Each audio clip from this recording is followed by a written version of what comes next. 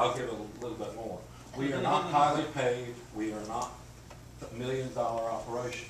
But what we do get, we're not under the influence of the automobile lobby, and we're not under the influence of energy interests. And I think it's clear that Jacobs is. Well, thank you for that. I'll take exception to that officially. Well, you can. Here's the deal. Here's the deal.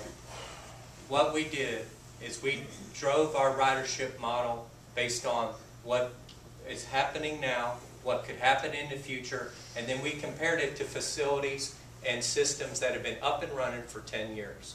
Seattle, Dallas, and Utah front runner.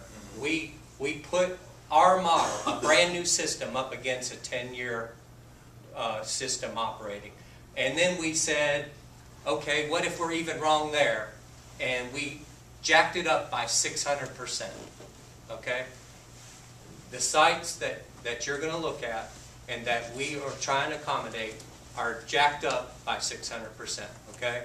So that's really technical terms there, I know. But what I'm saying to you is we took our best guess, increased it more, and then increased it more. So we feel very comfortable that these numbers will suffice into the future. Yes, ma'am. Is it time for questions? Yes, it is. May I ask a question? Yeah. I actually have three. Okay.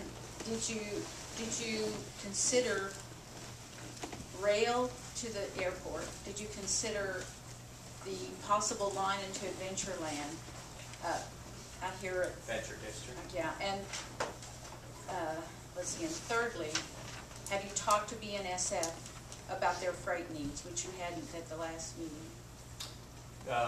First, backwards. BNSF, we have a meeting May 10th to discuss that. That was the earliest meeting we could get with them. We know them well enough to know that the models that we're going to put up here maintain their freight operations. And on May 10th, we're hopeful that they'll tell us of any future plans they might have for those freight operations. But we're confident that we will be able to work with them to make these models work, these three sites that we're going to show you. As far going backwards, the Venture District, we recognize that as one of those commuter rail lines going off to the east. I think that would more likely act as an excursion train in the off-peak hours. Now, that doesn't mean that it won't be operating in the peak hours, but if it's in the peak hours, there's going to be a commuter rail line that can take you out there as easily as an excursion train. So I think it'll be very easily incorporated into that schedule that we showed you, because the schedule, as you know, when you're coming into town at 8 a.m., there's a lot of cars on the road.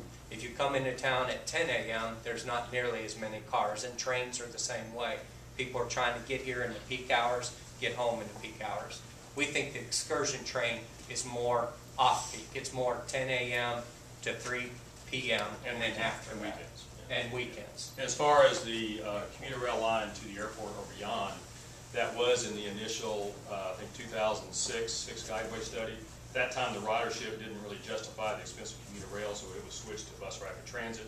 We've shown that bus rapid transit line on here and have looked at the ridership of that, but we went ahead and included in the program the Edmond to Yukon line that would also essentially go by the airport. So we've accommodated that in this. And one caveat is we're trying to be as flexible as possible and accommodate as many modes as possible.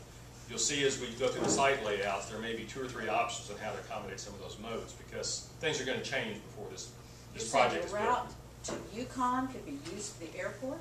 It essentially goes down the Reno corridor would be one option. And that's the subject of another study. All we've done is we've accommodated that route within the hub. How it gets there will be worked out under another study. That's not really the thing. Alan, that route's on our plan. Just make sure you don't migrate to our plan, because that's our property, okay? Gotcha. Thank you. Yes, sir. Is there any talk about stations on any of these? Are there going to be stations between Edmond, Midwest City, Norman? Yeah, I'm sure there will be. That's not really the focus of this study. Okay. What we're trying to do is figure out where that centerpiece hub is going to be. But I'm sure in future studies, when they start looking at commuter rail and how that really works, those stations will be a focus. Usually on a commuter rail line, you want a station about every 5 miles, and usually not much closer than that, or it affects the speed of the system. So within a 42-mile system, there's obviously there will be more than 3 or 4 stops along. Margaret? I'm sorry, but I do take exception to calling the Adventure District line an excursion train. Yes, that term Adventure District connotates that, and yes, it would be an important link between Bricktown and the Adventure District. But that line would be an important line serving the northeast side of the city. And that may well be, and could well be, the first line that's built at a low-cost price within the $10 million that's been allocated to us by the voters in the MAPS project, and which we've repeatedly heard from the council that we want to look at ways extending the transit component in MAPS 3 as far as possible. So I really do take exception to perceiving that as some kind of one-off Adventure District line. I'm concerned that you haven't looked at that, and perhaps the airport line, because the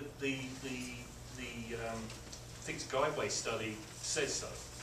And I want to hear that you consider that other lines that aren't in the fixed guideway study may well come in, not necessarily in the 2035 time frame, but further on. I'm very concerned to hear that you future-proof this system extensively. Good point. You get that, Jerry?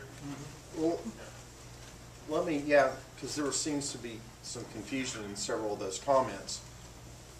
The Yukon line out west does not go to the airport.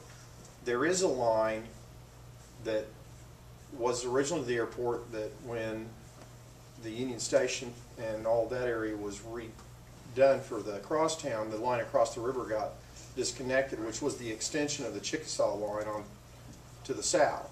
That line now is able to be used on the Packingtown lead, which was upgraded. So essentially you can take a train immediately from a hub downtown, south across the river, over on the Packingtown lead, and that line goes within 3/4 of a mile of the airport terminal, and that's not the Yukon line. And so I think I'm in the same boat here, that even though it's not in the fixed guideway study, the ridership's not there, I think looking 30 years into the future, if you assume we have a big rail transit system and it's a hit, at some point, whether the ridership for commuters is there, you could potentially be running a train, a DMU, back and forth down that line, which is a separate train, to the airport and back. And the Adventure line also is not part of the Midwest City line other than that first half a mile, and it's its own separate line. And so you would have to make sure that you account for space in there for, in addition to the other commuter train lines, you have to make sure that those separate vehicles, you've got room to park. I think that's the bottom line. Saying they need an additional platform or Those room for routes one. coming through at the moment needs to have some other lines on it, Right. so that you can say to us, yes, we can accommodate those as well as they come through. Yeah, I understand how you've modelled it out now, and that's fair enough, but I'd like to see something beyond that. Well, fair enough, but if you go back to that very simple diagram, we're not trying to do a regional commuter rail study here. What we're trying to do is figure out is the hub in the right location to be the centerpiece of that. But we want to be sure that the hub can handle it. Well, we understand. And that the Understood. area is there. Understood. Right. And what I'm saying to you is we have lines going north, south, east, and west through the city. Now, whether that line is the Edmond to Yukon line, or we call it the Edmond to Airport line, or the Edmond to Airport to Yukon line, we know it's going out west of the city. I mean, I think what we're confident in is wherever those lines end up, we have enough room with the rail yard and the hub to accommodate the number of passengers and patrons that might be funneled into that hub area. That's on 4 lines, northeast, south, and west. What about northeast and southwest in addition? Those are different lines. Well, I know they're different Well, lines, but the connectivity model is ship there. the model's got the ridership in there. Okay, fair enough. We'll address those issues, and we'll address that in the next Well, there's phase. a lot of ways you can calibrate the model. Right now, the model is, and we can have our modeler here, it's been 3 hours talking about how this works, but it's essentially capturing your ridership draw for the entire region. And if you add another station, it's going to take riders away from one station and move it to another. The total probably won't change. Now, that may not be true over time, because you might pick up more riders if you provide more service. But you have to get that balance between what is the service cost and how many riders you're getting. And right now, the ridership model is telling us we have that balance. We can afford to do what we have based on the number of riders. If the number of riders goes down, we got to cut something somewhere. If it goes up, you can start adding other lines. lines. But if you And that'll be a constant variation as these studies move forward. I think that those that want to hear it, all they want to know in the end Right. is that we don't box ourselves into a site that those other potential lines or vehicles at some point wouldn't fit. I think that's Right. all we're talking about. And I know we're just at the point where we're saying this is the site with the best connectivity, and it looks like, you know, we're trying to find the one with the most area. And from today going forward for the next month, then you're going to be looking at all the other details to Well, make but- all that work, right? That's right, but Yeah. we've also said, based on that ridership model, and based on those numbers, and an inflation factor of whatever you want to make it, up to 600%, we've got platforms and buildings that we are accommodating. But that's just for the same number of trains with more cars. With the other lines, you have additional trains. Right, so either you're. That's different. If you add more That's lines, your different. headways are getting closer together. At some Right. point, your headways Right. get so close, you have to add another platform. Right, that's right. And That's and what we'll that's see, what we'll everybody's see what looking that does to us in a minute. Right. Yes, sir. Would you explain to me what you all mean by commuter rail, high-speed rail? I know what Amtrak is, and how those either add to or absorb existing buses, rubber-tired vehicles that we have in Oklahoma City now. I have heard all these terms, and I've traveled all over and ridden what I thought was one or the other, but I'd like to hear what you all are considering to be high-speed rail, commuter rail, and give me some examples of it.